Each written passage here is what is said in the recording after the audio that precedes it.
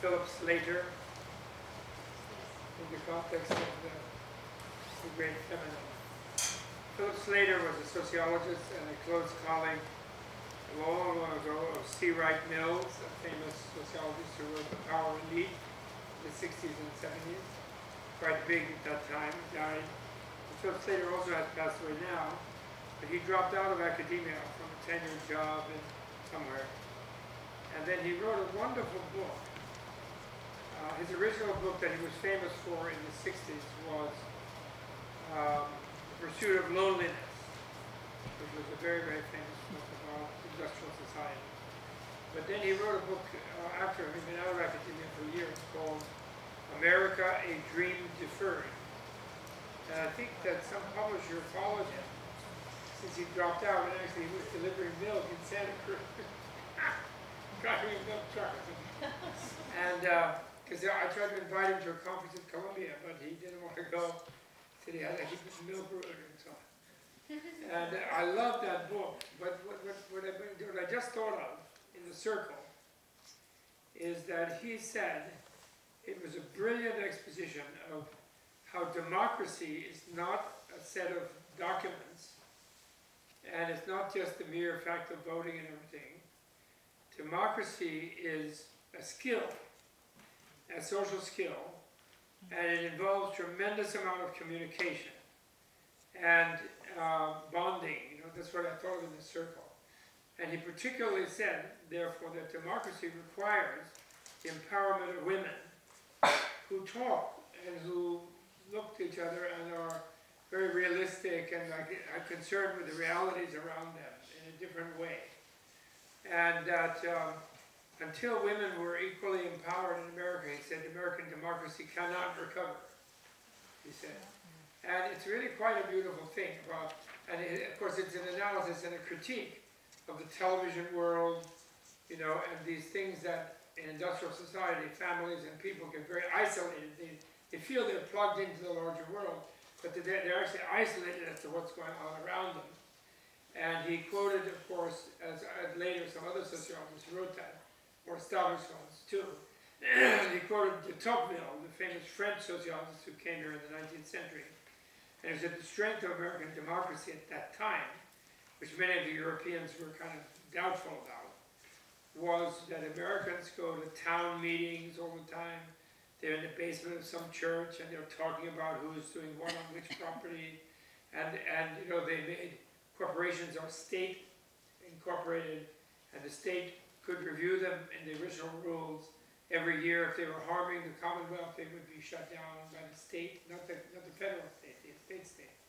And all kinds of things about how America's strength had to do with people knowing everything about everybody else and being communicating all the time, and not a kind of excessively isolated and disempowered form of individualism.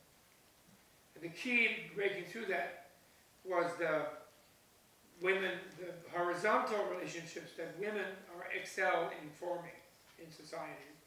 And men tend toward the hierarchical pyramid sort of thing, and then they get isolated on a horizontal level. It's really very wonderful. I recommend the book very much.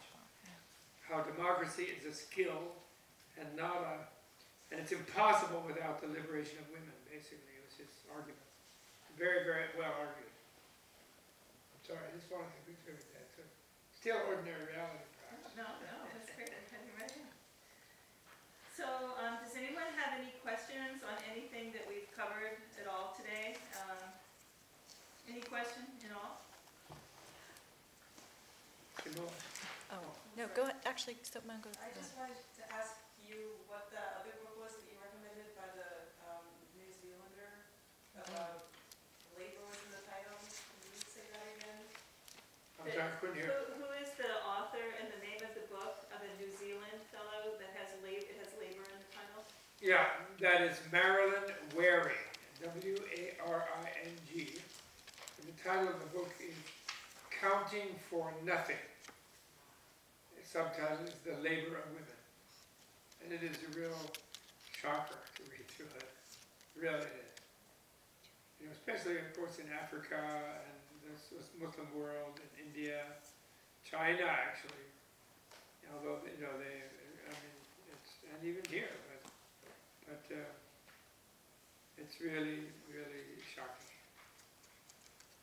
Cover of the paperback is she's standing there. She has short hair, and she's standing in front of a tank. And then the cannon of the tank is coming over her shoulder. She's looking kind of serious. It's an excellent book. Very sobering. Because, you know, excessive population growth, violence, chaos, all come in countries where women have no say. And there's a lot of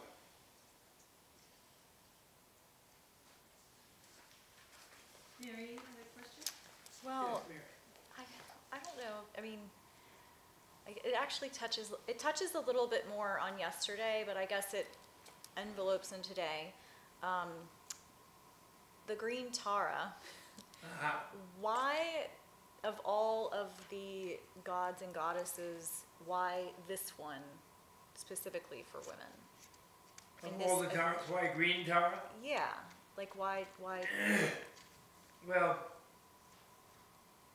green is the color usually in the green and green-black. It's very dark green, so it's like a green-black. Shyama is the Sanskrit word. It's a very dark green, forest green. And it's the color of what is called the all-accomplishing wisdom, sometimes the wonder-working wisdom. And it is, which itself is the transmutation of the addictive, mental addiction of jealousy. And, you know, green-eyed monster, it's interesting in the West, you have that green-eyed monster. So therefore, the green Tara is always depicted with one leg crossed, like a cross leg, but then one leg is coming down, like she's about to get up and come to your aid, you know, quickly come to our high. And so the green or dark green or almost black color, blackish green, represents the ability to get out and change something, sort of active, dynamic, powerful energy. That's what it symbolizes. When the two first Taras were born in the legend, you know, I will look at this as far as tears. The white one is the white color is the healing color.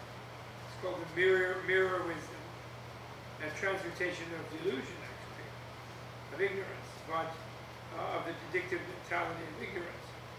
And so she's peaceful, white. She sits cross-legged. She has an eye in the soles of her feet and the palms of her, both Taras do actually, 3 eyes in her face, 7 eyes.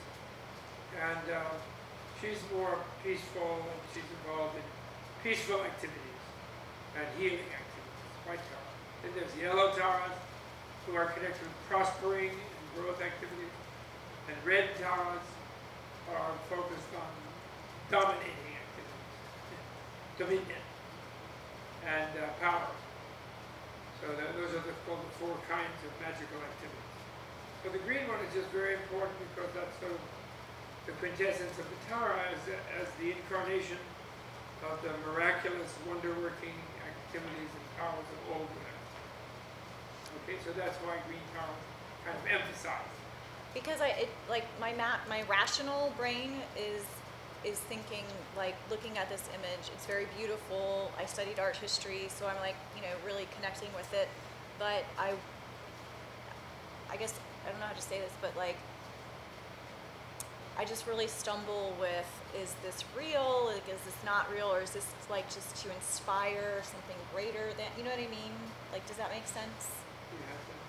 Okay, so she's saying she's trying to understand if the concept or the actuality of Tara is actually real. Is it more for symbolism, I guess?